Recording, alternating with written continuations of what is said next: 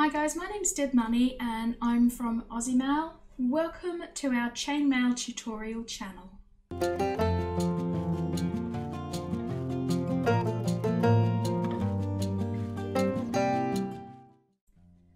Hey guys, today I'm going to be demonstrating a project from our Make It or Mail It in Minutes playlist. And today I'm going to show you our ever popular Dangerously Byz earrings. These are a simple pair of earrings. They look absolutely stunning. We always sell out with these kits when we take them to shows, so they're really popular and they're not very hard to do. So I think they're perfect for this playlist. Alright guys, let's get started. Okay, so here's a sample piece of the project that we're going to do today. And to make up a pair of these earrings, you're going to need the following components. So in bright aluminium, 16 gauge AWG, which is 1.2mm diameter wire, with a ring ID of 5/32 of an inch or 3.97mm. You're going to need 28 of these rings. And then in the same size ring, this time in anodized aluminium, in 2 colours, you're going to need 8 of each of these colours, so a total of 16 coloured rings. You're also going to need a pair of these acrylic spikes. These ones are about 35mm in length. You'll also need a pair of ear wires or studs, lever backs, whatever it is that you like to use for your earrings. A twist tie, a bit of wire, a paper clip, something like that to help you start your piece off. And of course a pair of smooth jawed pliers. Today I'm using pliers from our Xuron range. These ones here are our chisel nose pliers. These ones are our wide short nose pliers. Okay, so to start this project, I'm going to close up 2 of our colour 2 rings. And it doesn't really matter which of your anodized rings you choose to use first.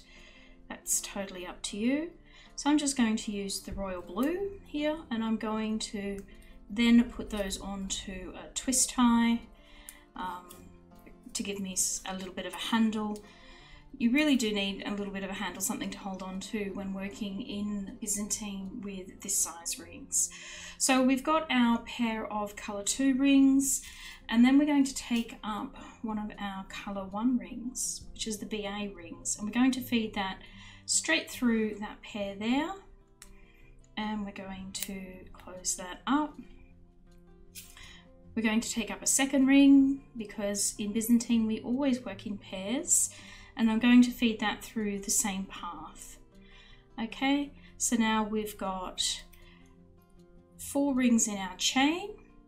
We're going to take up another colour 1 ring, feed that through the last pair, close it up, double that ring up by feeding another one through the same path. Okay, so we've now got our 3 base pair of rings which we need to start Byzantine. So now what I'm going to do, holding on to my chain, I'm going to flip those last pair of rings, so I've got one sitting on each side. I'm going to flip them all the way back and I'm going to pinch them against the chain. Okay, and then what I want to do, I want to separate out this top pair of rings here so that we can see the exposed rings here. These are the rings we actually flipped back. And then taking up our colour 3 ring, which is the second of our coloured rings, I'm going to feed that straight through this gap that you can see here, picking up these 2 rings that we're exposing in the middle. So just picking that straight up, closing that ring up, and of course doubling that ring up through the same space. So our work looks like this, which is basically half a Byzantine unit. Okay, so what we want to do next is we want to take up another one of our colour 1 rings, and we're going to feed that through our last pair of rings there. So just straight through, and we're going to double that up.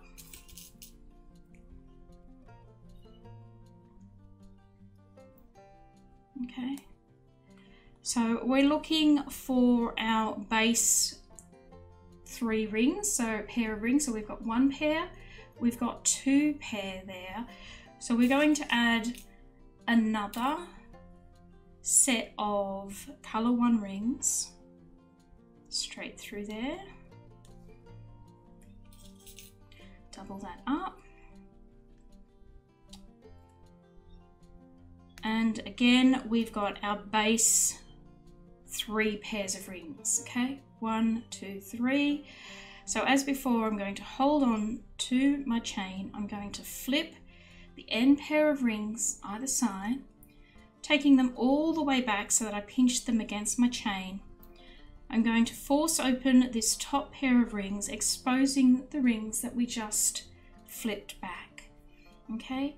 And through that gap there that you can see, that's where we want to feed this gap just here. That's where we want to feed our next ring. So we're going to take up one of our colour 2 rings, so the colour that we started with, and we're going to slip that in there in that space, picking up those 2 rings that we flipped back, closing that ring up, and of course repeating with a second ring, because we always work in pairs with Byzantine. Okay, so that locks our piece in place, giving us a complete Byzantine unit. Okay, and then we want to again create another base chain of 3 pairs. So those rings we just placed are the first pair. We're going to place 2 more pairs of colour 1 rings to give us that chain of 3 pairs. So there's our first pair placed, and we want to place 1 more. Okay, double that ring up. Okay, so there we are now with our 3 base rings that we like when we make Byzantine.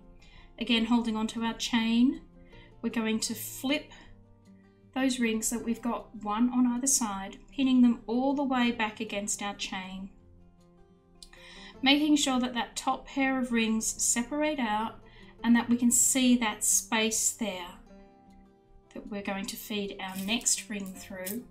And of course, our next ring is going to be our colour 3 ring. We're going to feed it through that space, close it up, and repeat with a second ring of the same colour.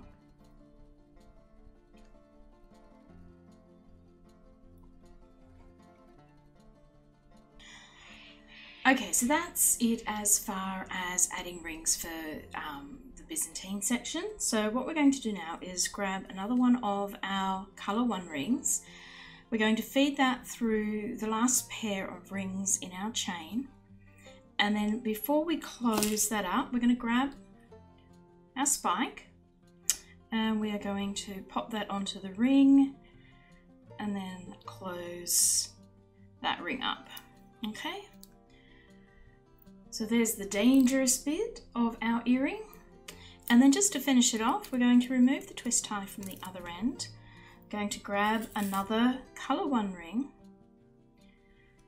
We're going to feed it through the first pair of rings up here.